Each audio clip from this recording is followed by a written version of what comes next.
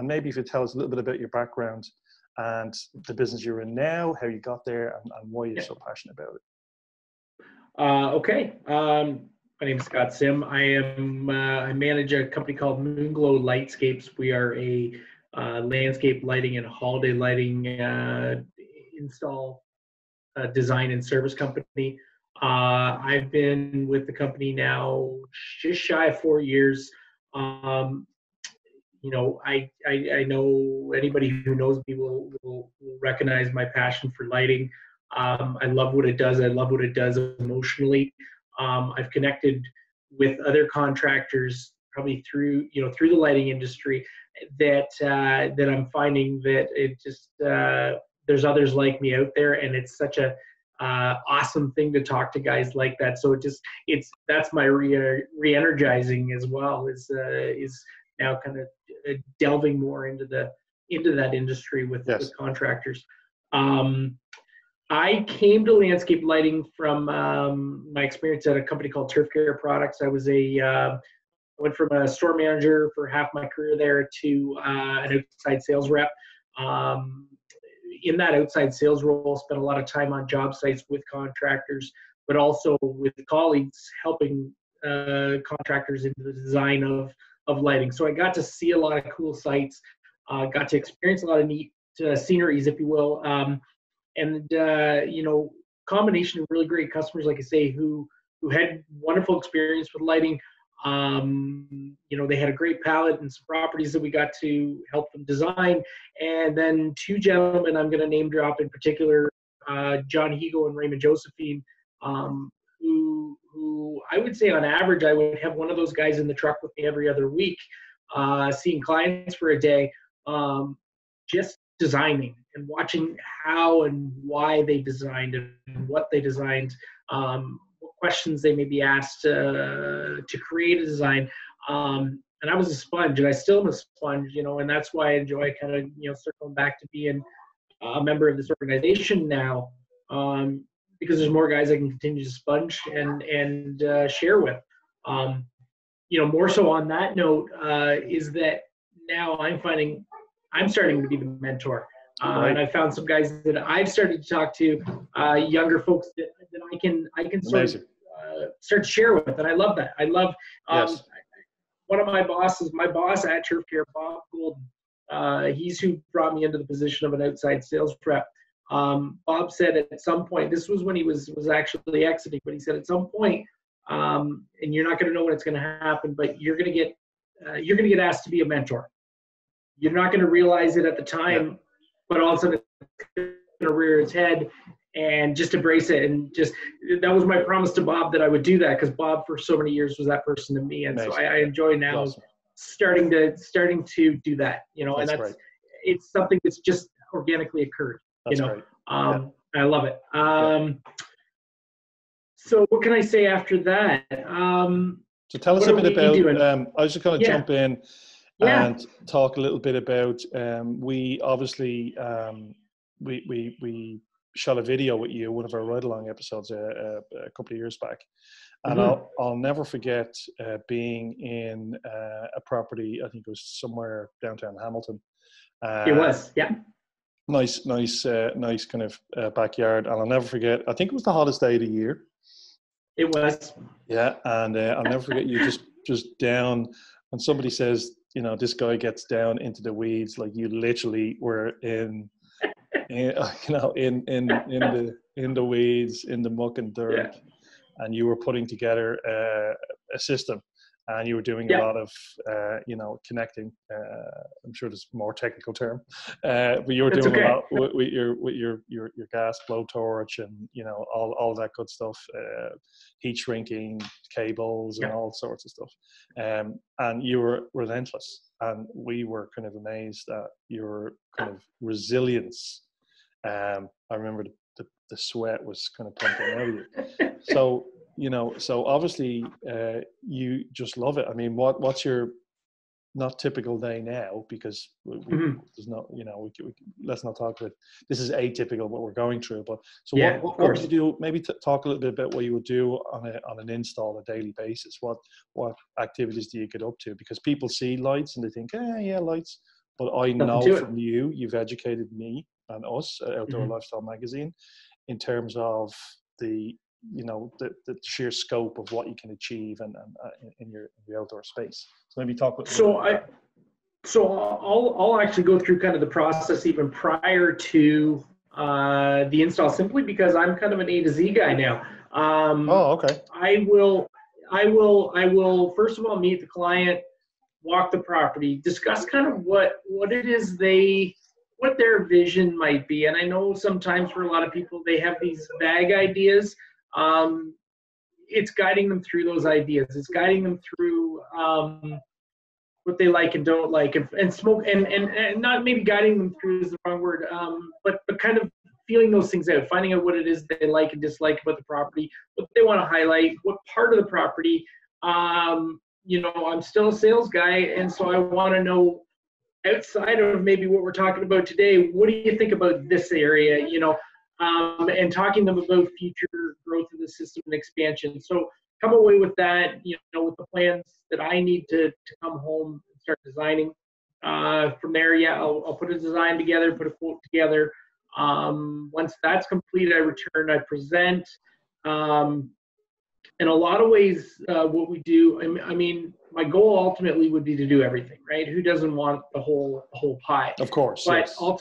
ultimately, if we're talking about the backyard as the primary thing, that's the focus. But also, again, for some of the nuts and bolts and the infrastructure, if you will, yes. I don't mind talking about other areas so that we can size up a transformer according to not just today, you're trying to be preemptive, yep. and you're trying yep. to future-proof what you're doing. So exactly, you're making I sure think you can expand the system, right? Yeah, and I think the way obviously the obvious is I presented that, hey, this would look great like this, but it's kind of giving them a sense of maybe budget down the road. Yep. It's giving them a sense of why the transformer sizing is important, things like that. And I find the approaches really work well because we're at a point now where I've got clients up back for years 2, 3, 4, 5. Or at least stage 5. Nice. I haven't been there 5 years, but I've got clients that I'm returning that far, to just to continue to add. Again, nice. I'd love to have it all right away, and there's certain projects where that can happen, but we all have a budget. We all have a number we have to live with, and so sometimes this is a way to kind of work around that. So a question I had was just kind of going back to you mentioned at the first kind of initial meeting stage. So would I be right in assuming you're trying to draw from people how they use their outdoor space? So for instance, do you do a lot of entertaining? Do you spend a lot of time on your deck? Do you spend a lot of time, in deep into the back garden, under your trees, or are they the types of things you're kind of trying to pull out of people in terms of intel, so that you can go back and provide them with a solution that matches their desires and needs? It's really all that stuff. I was just talking to somebody earlier, oddly enough, and we said, or I was explaining how people with dogs will always inevitably come to a point where they will emphasize an area of the property, particularly the backyard, where they say, I need to see the dog out there at night when he goes out. Wow. Whether, maybe they didn't think of that. Back up to a natural space or a bigger open space, right? And so that's a safety thing, right? Got it. Or security as well. Yep. And safety and security are two of the biggest pillars of lighting, right? Yes. We don't want to create some phobic situation, but those are big deals. But yeah, I mean, you nailed all the points. Entertaining. Where do you spend your time, or maybe where do you envision spending your time outdoors if you had this kind of product? When you get talking to front yards, is curb appeal a big deal to you? Is do you have big trees? I've seen some of your installations where, and I love see trees on the property, especially huge big oak trees and stuff like that. And I've seen some of your installations where you use lighting to just accentuate these beautiful, beautiful trees. I think that's amazing. Exactly. And again, you know, in the front yard, maybe that's an aesthetic value, but it doubles as a lead in. It brings you in the yard safely. It brings you up lane safely. It demarcates whatever you want to call it, right? There's a lot of points, and everybody kind of comes at it from different ways, right? It might be a combination of those factors that they want the ambience, but they also want the safety and security that it comes with, right? So here's another question I had for you, just again, trying to think of what people watching the video might kind of, you know, questions that might pop into their mind. So in terms of, and I know there's no typical, but in terms of kind of cost, do you do, you know, what's the kind of range from and to? So like, you know, tell us what your kind of high end you've ever done and where it starts. Because I think it's important to go back to a point you made at the beginning to say, you know, most people don't come and say, you know, give me everything. They do it in a modular way, get their feet wet a bit, you future-proof that, and then add to it as they go along. I'll give you the big range, and then I'll give you kind of the modular range, if you will.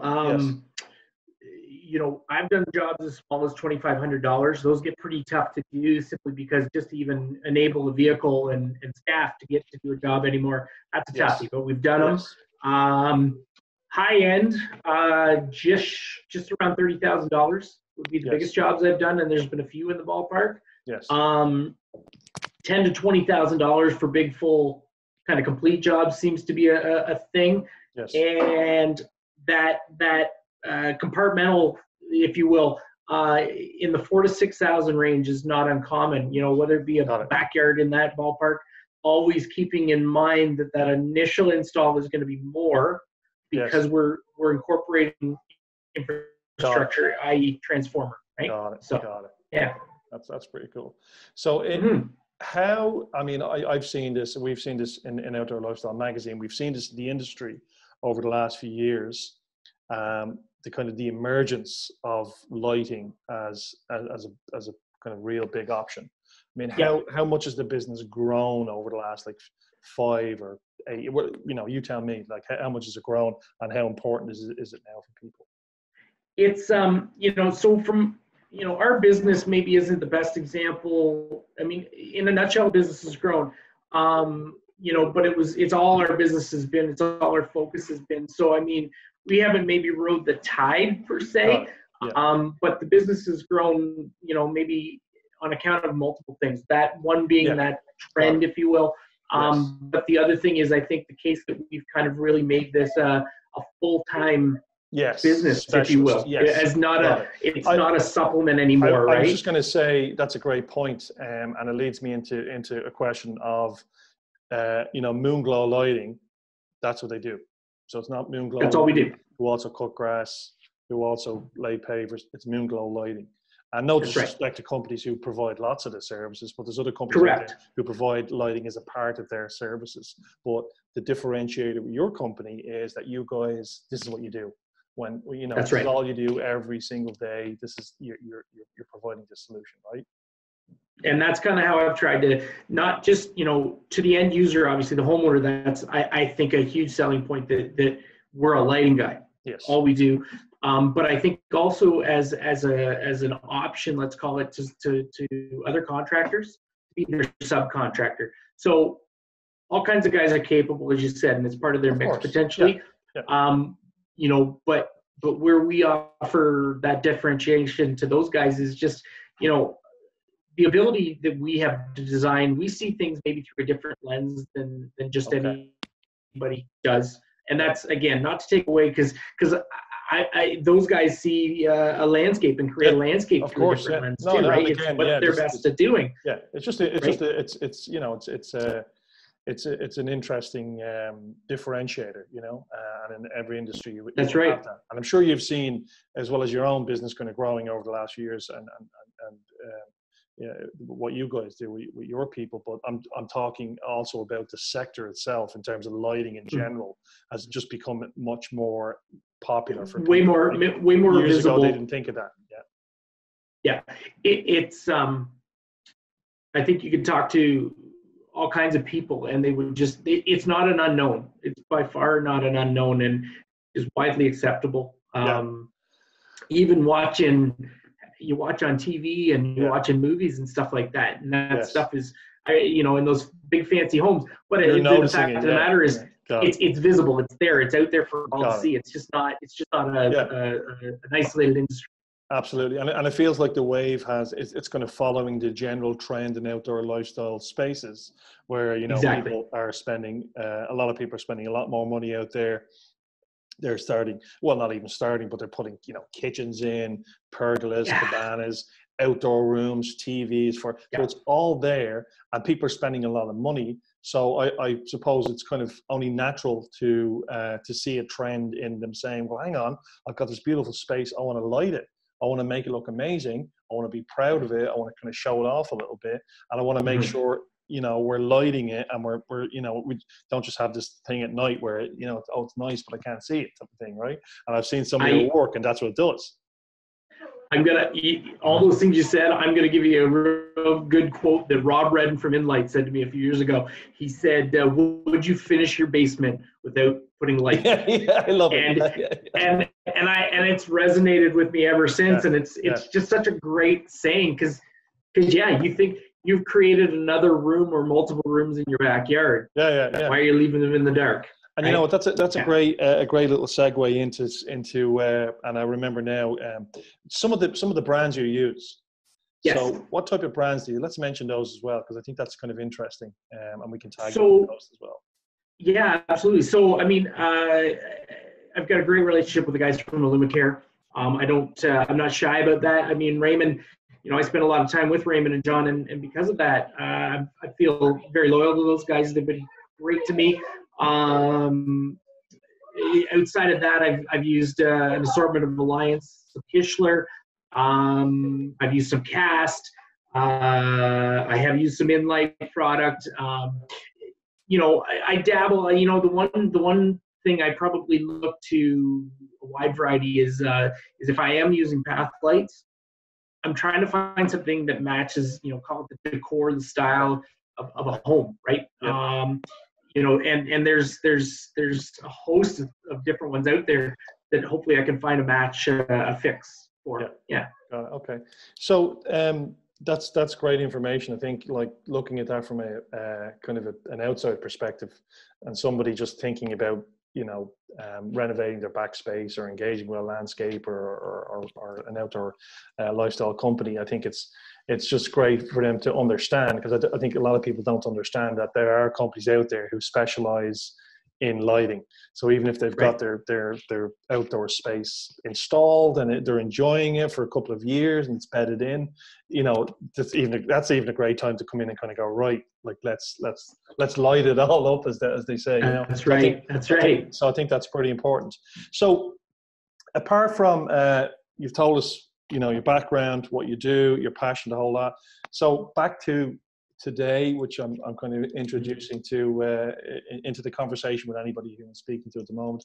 Obviously, we're in this really strange time, which, as you and I said at the beginning, it has necessity is the mother of invention, and it forces us to do different things. And one of the things is, as you said, is to kind of is to work differently.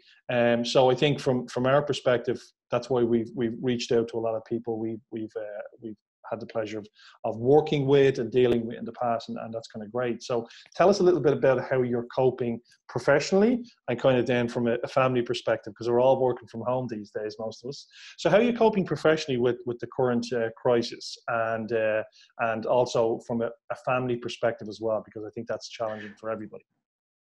So professionally wise, I'm trying as hard as I can to stick to kind of my normal start and finish time of a day.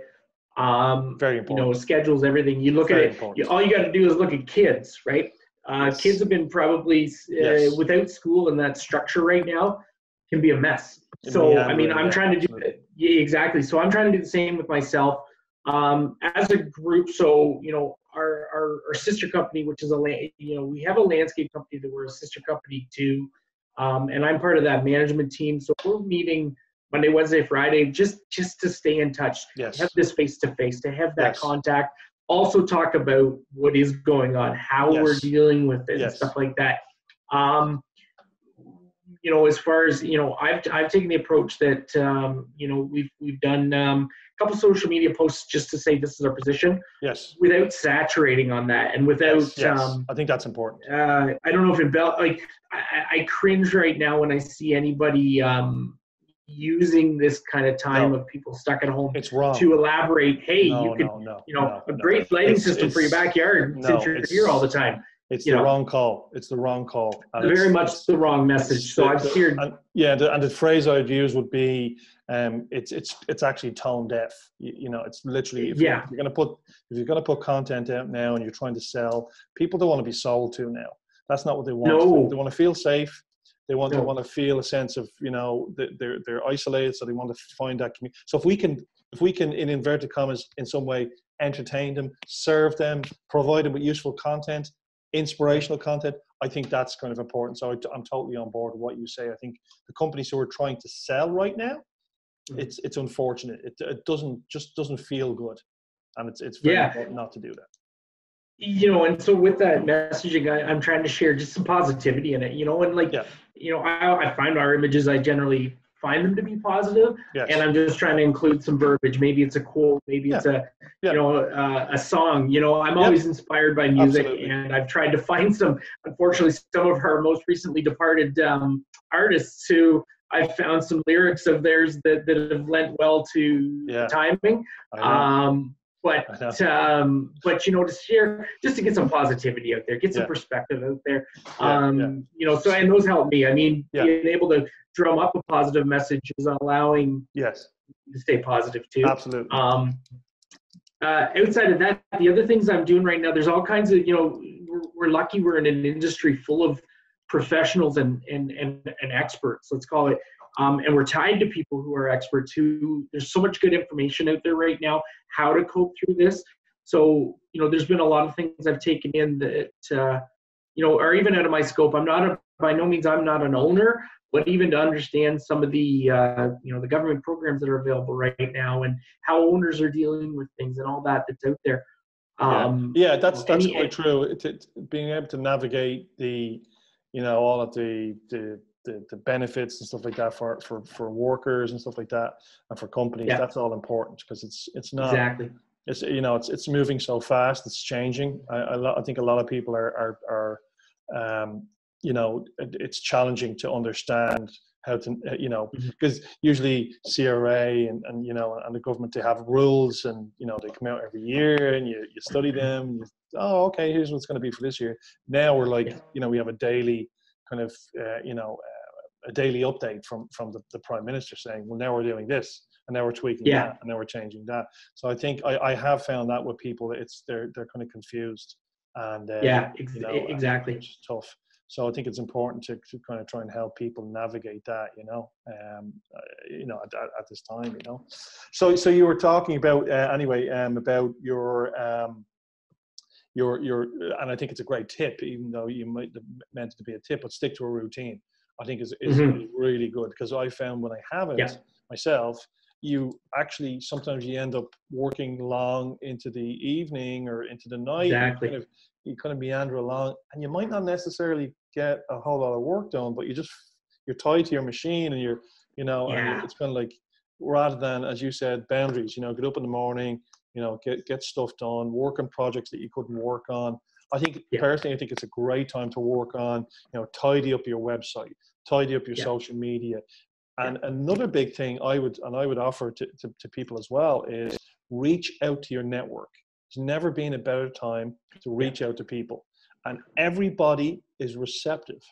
So, you know, in normal times, it was like, you know, if we try to get a hold of each other, it's tough because everybody's busy and your calendar's full. You know, if you reach out to people right now, you know, I sent my invites out to a list of people for this series of interview chats, and I'm like, I got bang, bang, bang, bang, people coming back saying yes, yes, yes, yes. So that's the big piece of advice I would give. There's never been a better time to reach out to somebody you haven't spoken to in a while, and just reconnect and Zoom's out there. Zoom is free. Yeah. You get 40 minutes of calls for free. You can record it, a whole lot. There's never been an easier time. So that's one of the big things I would say. And I love that you guys are, having a call, a couple of times a week, as we are as well with our outdoor lifestyle kind of team, just to connect, maybe once a week, once every 2 weeks, just to connect, see if everybody's okay, see what's going on. So I think that's really important.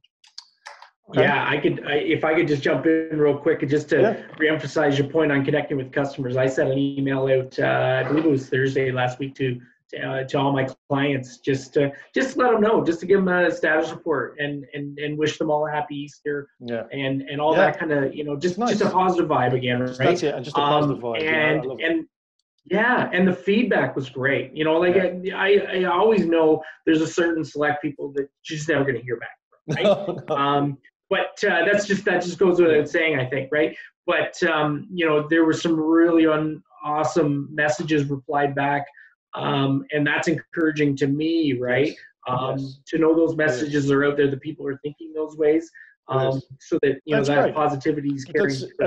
It's relationships, right? And if you've got, if you had strong relationships with your customers, and you had, a positive, feeling about your business, and people feel positive about you and the company you work for and the people you work for and stuff like that, that's going to really stand to companies in these times, because people feel it. I mean, I seen a great post from somebody in my network who owns a landscape company down in the States, in Michigan, and he posted a chat, and the chat basically was one of his customers direct messaging him to say, hey, I want to pay you the money that I would normally pay you this year, because I know I'm going to have to pay it. I think it's for lawn maintenance or some turf maintenance, something like that. But basically, here's some money. You must be hurting. Here's some money because I want to make sure that you're there when we're done with this, and that you can keep doing for me what you've been doing for me for 15 years. I'm like, wow, that's powerful. That's unbelievable. And that's a testament to that business owner who's actually going to be on a video, Sam Gamble. That's a testament. A testament to the way he's treated his customers and the way he's served them over the years, that they're saying, here, take my money. There's my money, take it. I don't need anything at the moment. I know you're good. Let's go. I want to help. That's awesome. And that's just that's powerful. So, that's what's, and I feel the time we're in, it's a chance for that type of positivity to kind of come through and shine. And I hope that kind of sticks, and I hope it's a kind of a sticky, kind of, process to it afterwards, where, people don't forget, and they're kind of like, we were on some tough times. We've come through it, which we will, but we did it together, type of thing, So that's right. No, I agree. Very much so. Well, listen, it's been great talking to you. Been amazing to catch up. You as well. Yeah, I really, really appreciate you taking the time. And I think, you've given us lots, and our audience, hopefully, lots to think about. And maybe, a chance to sit down with a cup of coffee and listen to Scott for a while and see what this guy is up to. Because that's obviously what we're going to do. So that's been awesome.